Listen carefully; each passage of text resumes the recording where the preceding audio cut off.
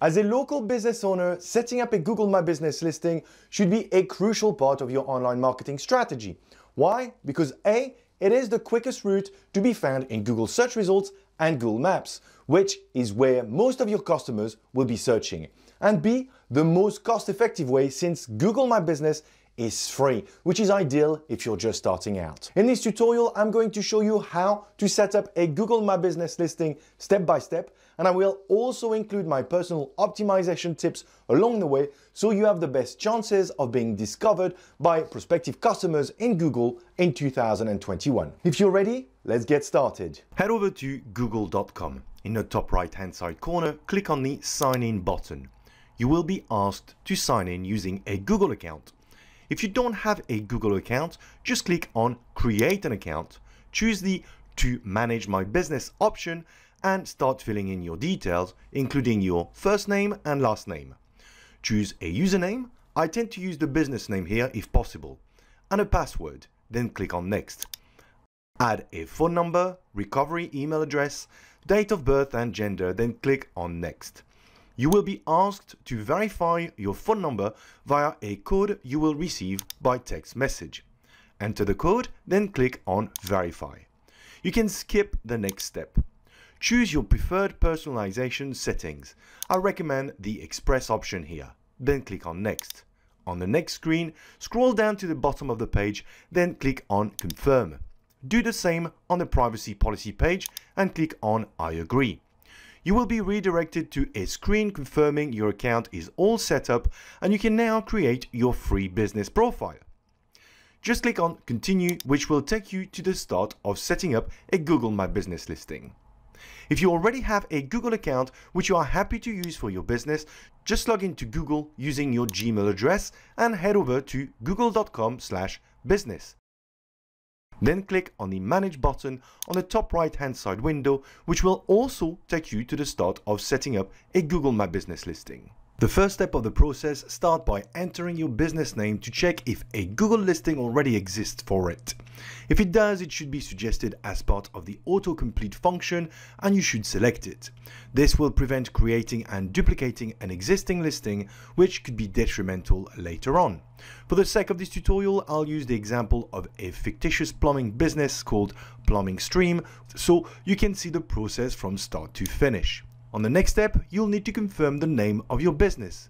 According to Google's policy, your name should reflect your business's real-world name, and you shouldn't add additional details like address and/or service area, business hours, etc. In this example, I could easily add London 24/7 to my name. This would help my listing rank higher in Google Maps and Google Search, but it goes against Google's guidelines and your listing could be banned. So I wouldn't recommend it. Once you've confirmed your business name, just click on Next. During this next step, you'll need to choose a category that best matches your business's primary activity. This is a very important field as it will have a significant impact on the keywords your listing ranks for in Google Search and Google Maps results. I will cover categories in a bit more depth in a minute, but for now, I'll go with the obvious choice for my fictitious business, plumber, and click on Next.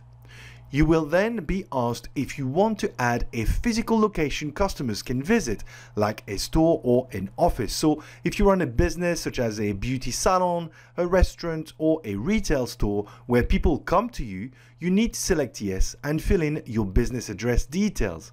It will then get displayed on your listing and in the form of a red pin on Google Maps showing where your business is. If you are more of a service area type of business that delivers goods and services to your customers, such as a plumber, an electrician, or simply work from home and don't want people to know your exact address, you will want to choose the No option, which is what I'm going to pick now. Then click on Next.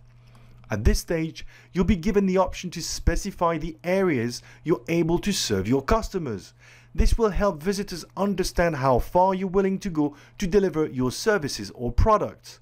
It will be displayed on your listing panel in the form of an area coverage as opposed to a red pin. You can specify countries, cities, regions, and postcodes, but please note, it will not help your listing rank in those areas, so there is no need to add areas unnecessarily. It will just help Google put the right area map on your listing. Once you're done, click on Next.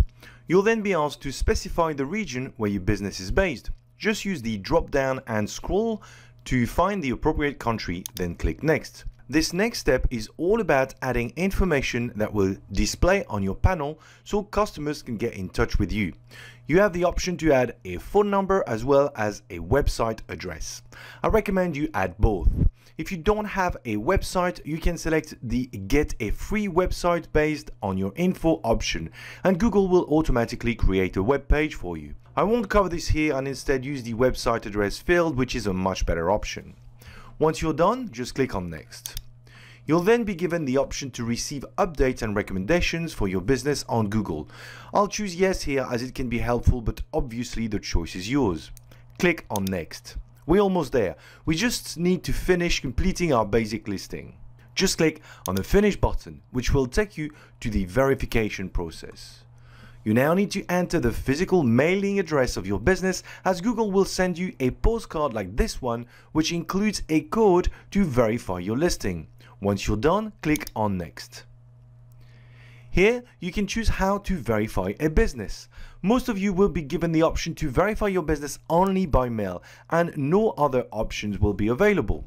You can choose to verify your listing later, but I suggest you verify your business as soon as you can. So add the contact name you want to appear on the postcard, which should take up to 4 days to be delivered, then click on Mail.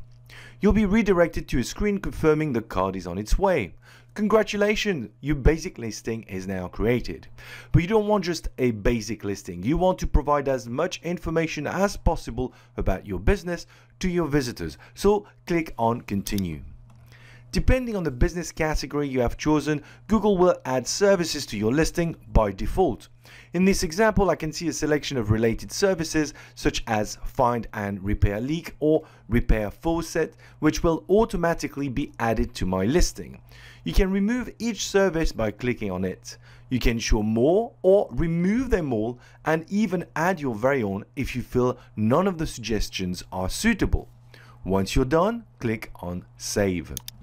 This next step is very straightforward. Just add your opening and closing hours, then click on Save. The following step allows you to provide a short description of your business. If you don't know what to write in here, think of it as an About Us page on your website. The first few lines will appear at the bottom of your listing. No need to stuff your description with search terms you want to rank for, as it has zero influence on Google search results. Once you're done, just click on Save. Next step is to add photos that illustrate the service you provide, or better even, the work you've done with existing customers. It's important to add pictures because a lot of prospective customers will decide to do business with you based purely on those images. Use genuine images and not something you have downloaded from the internet. Google doesn't like stock images, and neither will your visitors. Once you're done, click on Next. You'll then be offered a voucher you can use for some free advertising on Google Ads.